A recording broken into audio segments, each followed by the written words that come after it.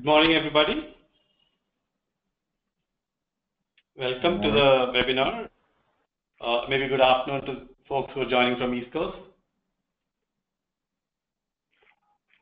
If you can hear me, can you just click on your hand sign so that I know that you guys can hear me? Very good. Great. Click on it again. Okay. All right. Great. Cool. I am Pankaj Joshi. I'm CMO of Suneratech, and I'll be moderating the session here today. I have two very interesting panelists here with me that I'll be introducing to you shortly, and they will be the main guys who will be speaking. So thank you for your time, and I think we'll make the best out of it today. Before I get the panelists and introduce them to you, I would just do a little bit of housekeeping just to give them an idea of who are listening to them. So I'm going to launch a very quick poll, 30-second poll. And if you guys can participate in that, that would be amazing. The first poll, which I'm just launching, is about your company size. Pick the right option applicable to you.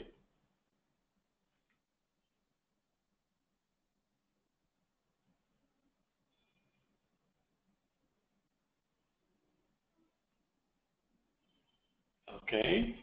Just give you a couple more seconds. Okay. All right. All right. So we have some smaller 10 to 50 million revenue range and some mid-size 50 to 500 million range companies. So that's it. Very quickly, another one, one more poll to understand if you are familiar with Expeditors. So if you are familiar with Expeditors, choose the option that's relevant to you. Very nice. Let's give a couple more seconds. Okay. So 50% yes, 50% are not familiar. Okay, great. And the last one is for people who are familiar, do you directly manage the Expeditors?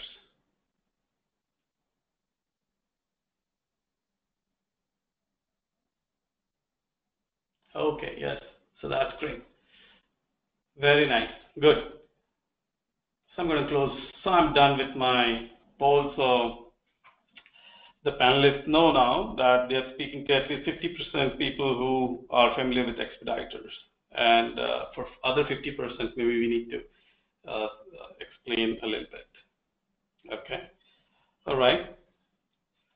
So without further ado, I'd like to introduce Pratt, who's VP of Production, Beta Shim. Zach, do you want to step in and introduce Beta Shim to our audience a bit? Sure. Thank you again for having me today. And I'm Zach Pratt, Vice President here at a company called Beta Shim Company. We are located in Connecticut, United States. We are a manufacturer of metal stamping, machined work, precision, high precision type of parts, from one piece to hundreds of thousands of pieces for the aerospace industry, mostly for the aerospace industry. That being said, our largest customers are Lockheed Martin, Sikorsky Aircraft, and such. Because of the amount of volume that we do with them, in regards to not just the amount of volume dollar-wise, but the amount of volume that we do as far as the amount of different unique part numbers that we do with them per year, not just repeat orders, but also brand new parts and brand new orders. It's a very large volume. We tend to deal with roughly 1,000 part numbers that are due right away, and we have roughly 7,500 different part numbers that are due all within the next 6 months. We typically have a 2 to 3 week lead time and turnaround time. So because the amount of the high quantity, the high volume, and the quick turnaround time, at least for our industry, it's quick turnaround time, we have a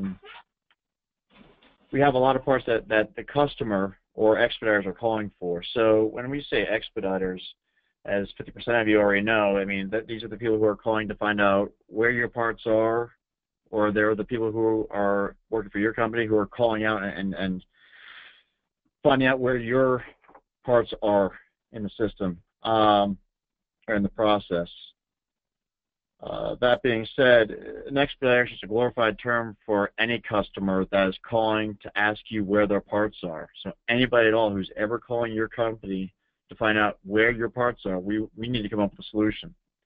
So what the problem was that we have Sikorsky Aircraft and Lockheed Martin and Boeing and Bell Helicopter, they're all such large companies that they have multiple people calling us and emailing. So it's email, texting, and calling us for their parts, wanting to know where their parts are. So we are getting roughly email traffic or voicemail traffic somewhere around 100 times per day, going to 3 or 4 different people within our company, and we're only at 65.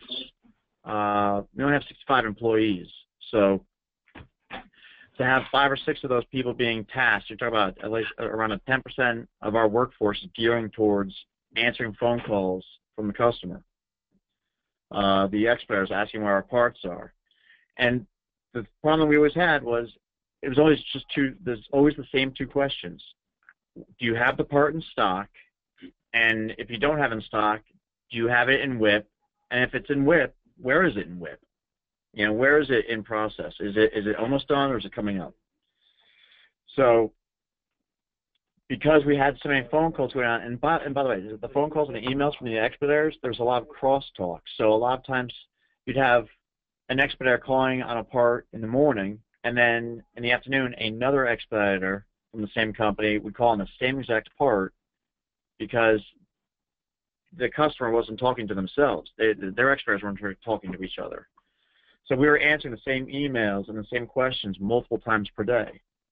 And we were getting, like I said, roughly 100 emails per day or 100 requests per day for parts. And each one of those requests would have on average 10 different part numbers. So you're talking about 1,000 different part numbers that we had to keep looking up, that 5 or 6 people are looking up every day and trying to get answers for. And then on top of that, once we gave them an answer, if we had to give them an answer again the next day, we had to do the process all over again.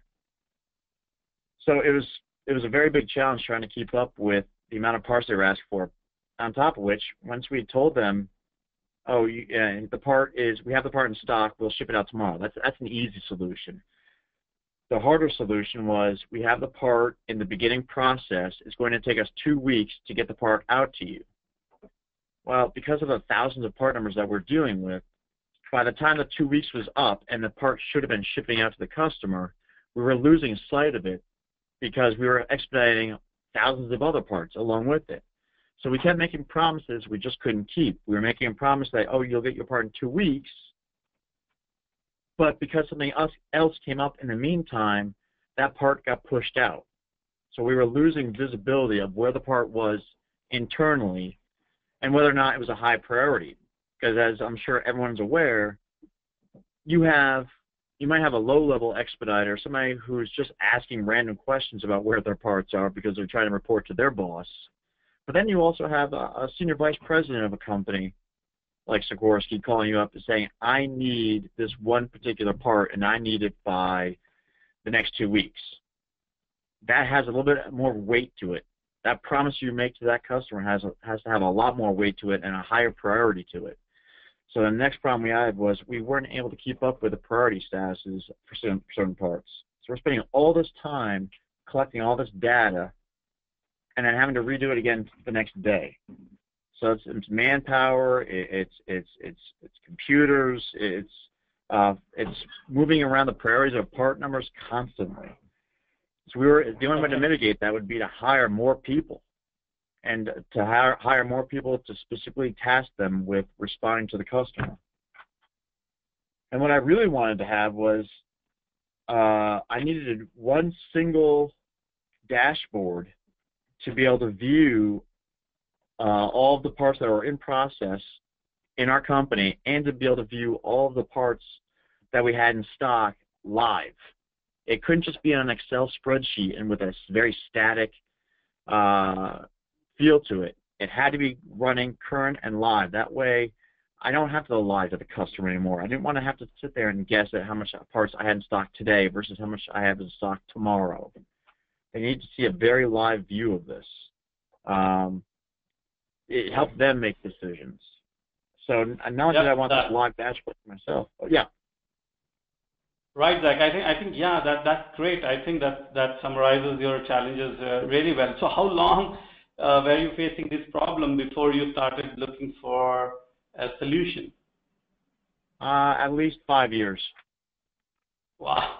We started looking for a solution, and we tried to make our own solution. That didn't work too well. Yeah, could you share that journey with our audience? Like, you know, how did you start looking for a solution? What did you do? And how did you end up with eSeal? Right. So the first solution was to go with a whiteboard out in the shop, but that didn't work out too well because I had 7 major whiteboards that had to be updated on a daily basis. So that didn't work well. We went to an Excel spreadsheet, and like I said, that was not a live version. We then tried to do our own type of barcoding system within our own company, hooked up to freeware, shareware type database, and we were on the right track at that point. We had an internal website, but we couldn't get secure enough to be able to give it to the customer externally.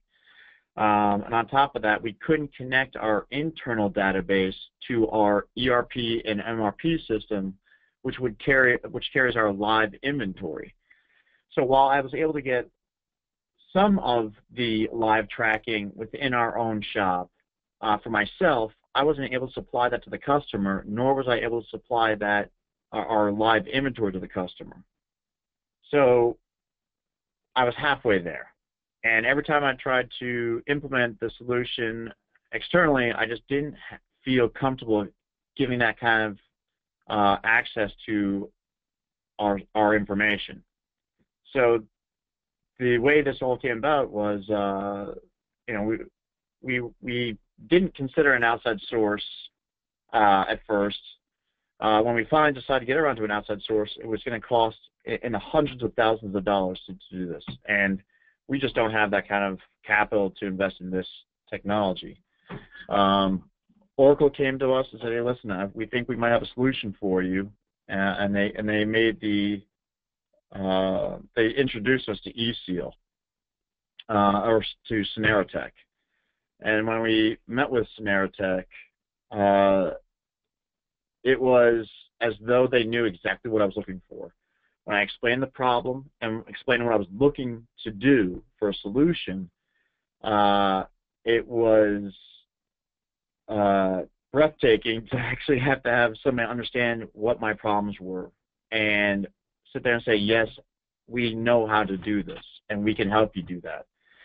So we had to look into the cost of it. So my biggest problem was after meeting with Suneratech, after having them realize that they could help us, was my next problem was, geez, I bet you this is going to cost me an arm and a leg. And actually, the cost was minimal in comparison to the solution they were going to be able to provide us. The implementation, there was a little bit of a glitch at the beginning of this, but I believe that was mostly my fault because I had so many ideas that I didn't have them organized well enough.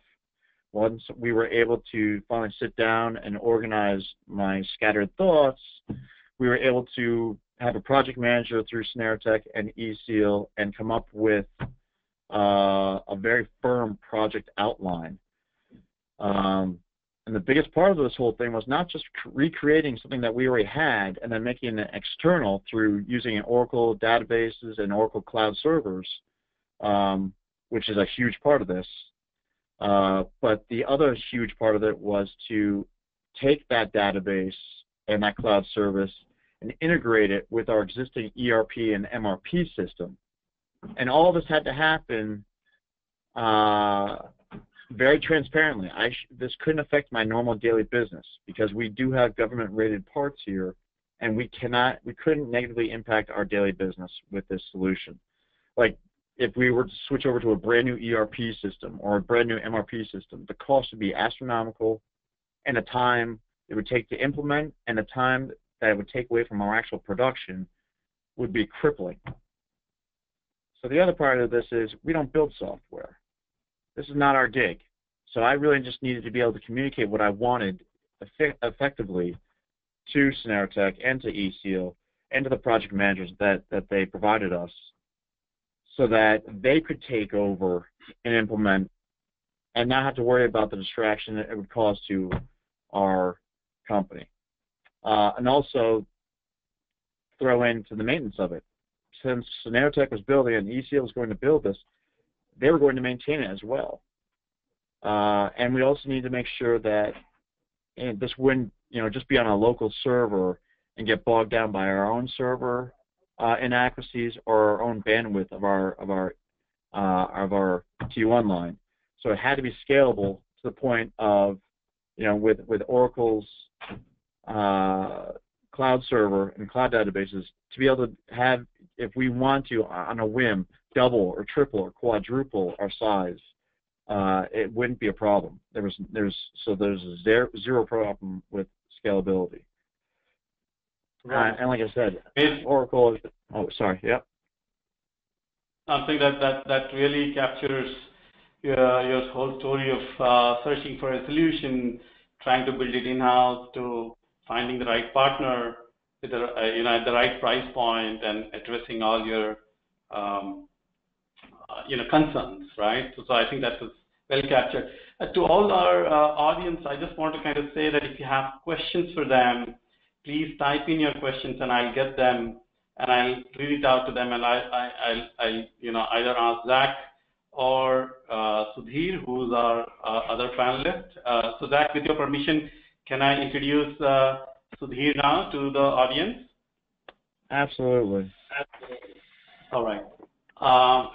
Guys, I have Sudheer, who is the co-founder of eSeal, here with me, and he will share a few details about eSeal as well as talk about the solution that was implemented at Beta Shim. Sure. Sudheer, over to you. Thank you, Pankaj. Thank you, Jack. Good morning, good afternoon to all of you who have dialed in. Well, I have co-founded eSeal as a subsidiary of Suneratech about 6 years ago. And since then, we've been working with a number of manufacturers, cutting across a few verticals, and in helping them go live with the supply chain.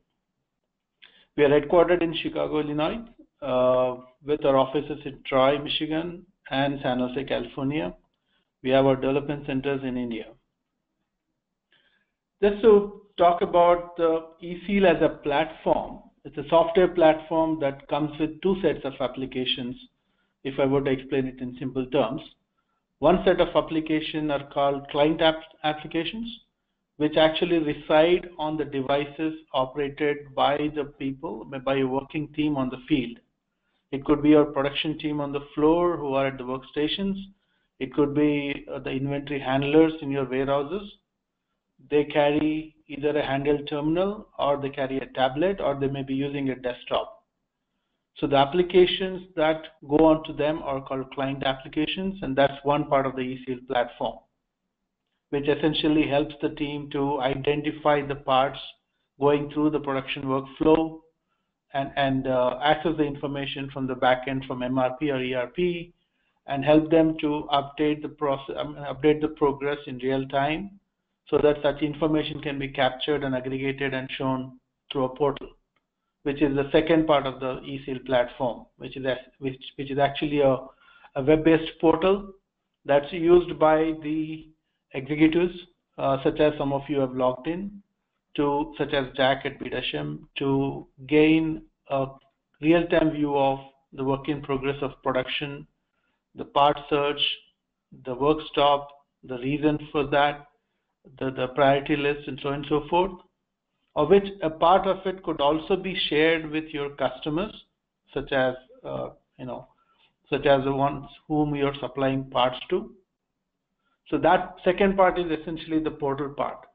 So it's a combination, eSeal is a combination of these two set of applications used by your field team as well as by the executives who are monitoring the systems. We are a proven solution. We currently track about more than 178 products as on date, and we add about 198,000 products on a daily basis, working with many manufacturers.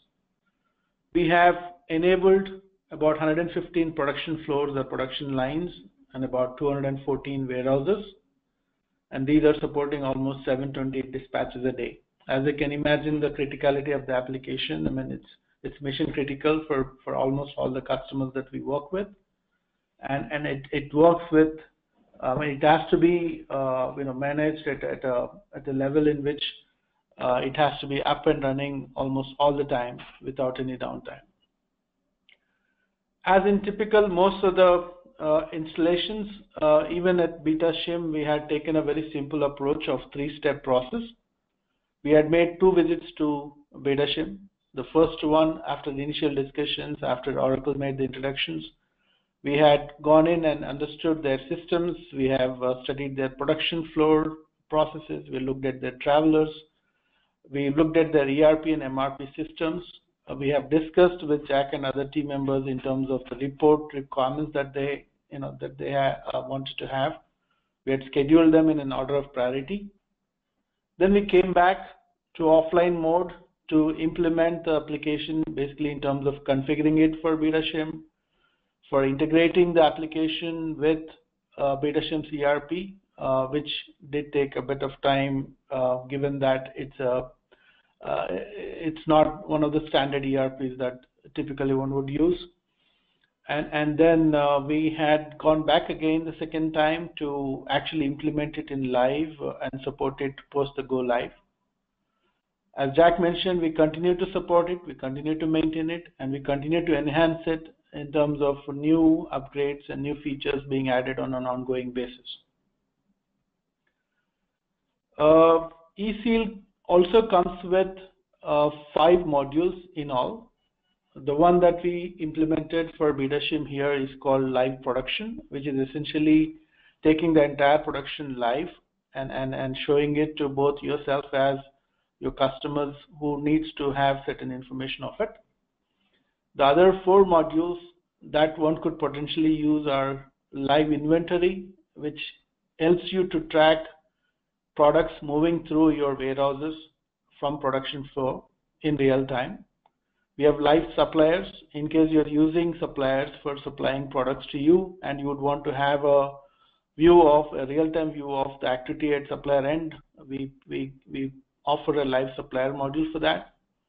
We also have Live Channels, in case you have wholesale distributors or the channel partners, at which place you would want to track their inventory status, you would want to track the secondary sales status, you could use Live Channels. And finally, the Live Service. If you're in after sales service for your parts of your products and you'd want to track the validation or validate the digital warranty or track the spare parts inventory at your service partner end, you could use that module as well. So in all, eSeal comes with the entire set of 5 modules to make your entire supply chain live, from suppliers all the way to service.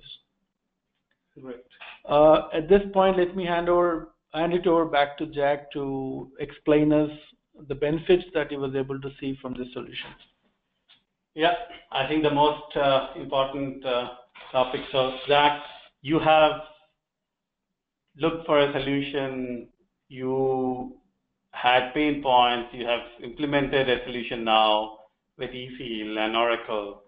How do you can you share with the audience in terms of the benefits, both tangible and intangible benefits that you get on a day-to-day basis from the solution? Yeah, I can speak a little bit to that. So the cost savings to us,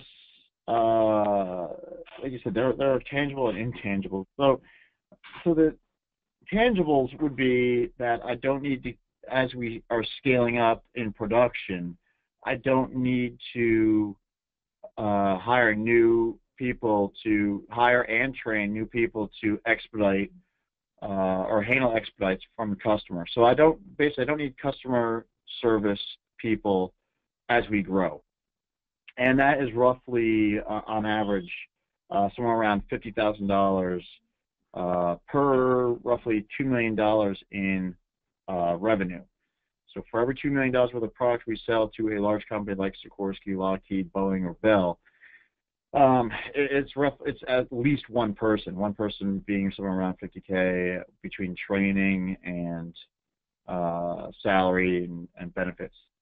So besides that cost savings, there's also the time element.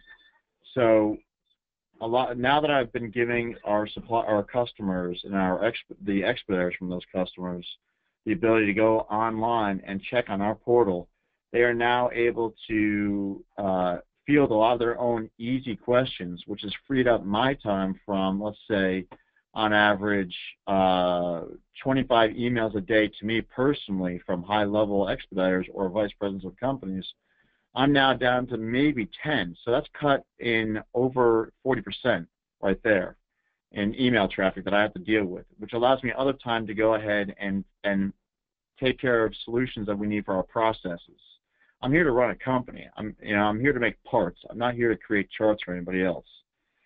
So the less time I have to spend on that, the better I can make my own company and again, provide us the ability to improve and to grow.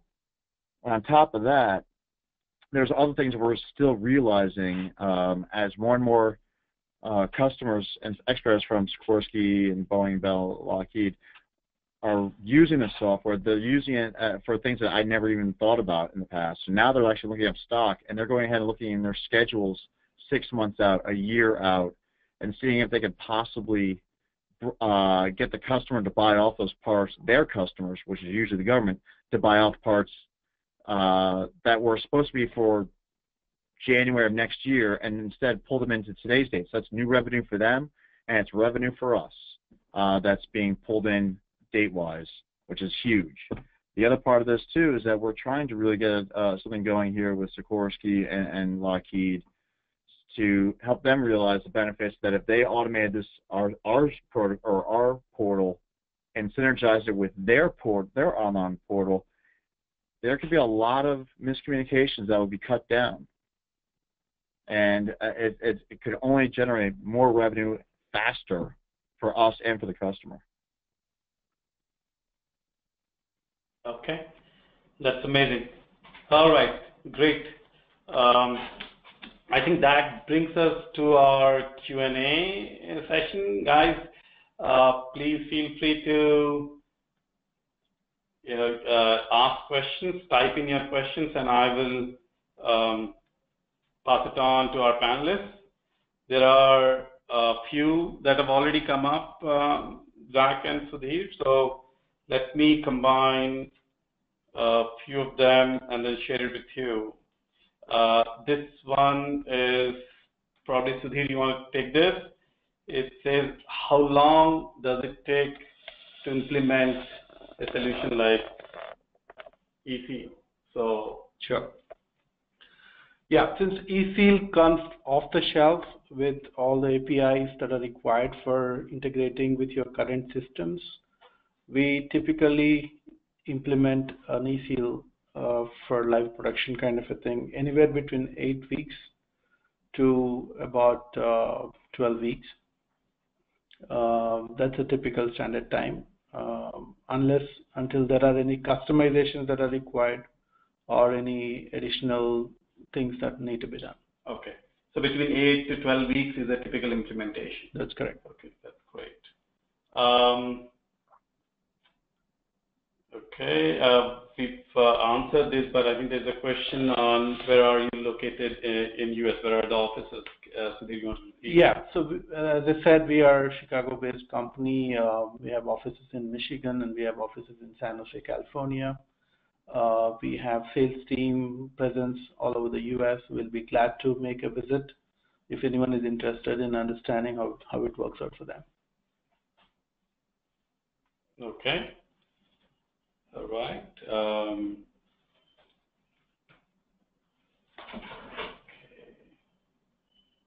So there's one question which says, is eSeal the first of its kind in the current market? So I think the question is about, is it, are there others like eSeal? Sudheer, both of you can answer this. Sure.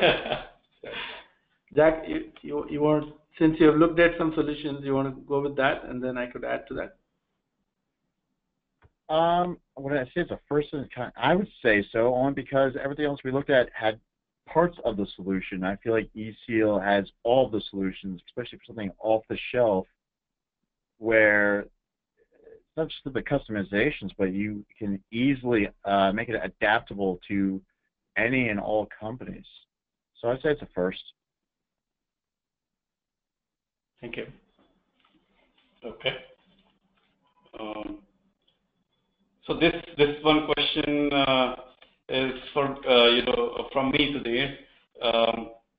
So in terms of so eSeal, you are bringing in a digitalization of supply chain. Now, typically it's considered to be like the big boy game. It's like a big expense item. And Zach, you started digitalizing your production. So does it have to be a big boy game, or you think mid-sized companies also can take up and get benefits of digital supply network? Because that was one of the agendas of this webinar, so I want to make sure that we highlight that point. Right. So I think that's where we have a unique positioning because we are, from a digitalization perspective, we do everything that's required for digitalization in the book. You have every part ID'd with a unique ID, and every part has a cloud storage that captures information about the source of the part and the movement of the part to the supply chain. And all of the information is integrated with your ERP with push and pull of data. And then you have this exclusive customizable dashboard in which you would want to look at the data the way you would want for your business. So it's a combination of digitalization of supply chain as well as the amount of customization we give for you to manage your business in a much better manner. So it need not be a big company's game anymore. Solutions such as eSeal can help smaller companies as well digitalize their whole supply chain and be much smarter about going about managing the supply chain. Okay. So there is one question that has come up. It's around cost. So do you want to take that? eSeal is basically priced on usage. The more you use, the more you pay. The less you use, the less you pay. There's a one-time cost, of course, which is upfront, which is related to implementing it and configuring it for you and integrating with your ERP. That might include a couple of visits from our team. Once it's implemented, then the recurring cost has two components. The number of eSeal IDs that are required or that are directly proportional to the number of products you would like to track. And you buy these IDs in advance, and that's one cost to you. And the second cost is essentially the annual subscription fee for the software, which is hosted, maintained, and enhanced by us on an ongoing basis. And that subscription fee depends upon number of modules you're using. As I mentioned, there are 5 modules. In Beta Shim case, we had used one module, which is live production. So depending on the number of modules you use, there's an annual software subscription fee as well. Okay, so it's primarily pay-per-use. Yeah, it's primarily pay-per-use. Okay, great. Okay, so there are no more questions as such right now.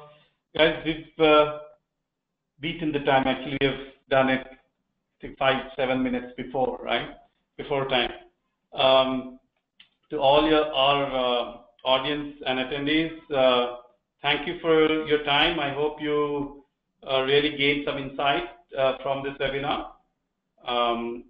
And there will be, like, while you're exiting this, there will be a survey that if you can participate to see if, help us improve on our delivering better webinars to you, I'll appreciate that. Yeah. And I'd like to thank Sudheer and Zach for participating in this and sharing your experiences with our audience. Thank you, Sudheer. Thanks, Jack. Thank you. All right. Have a good one, folks. Bye. Thank you.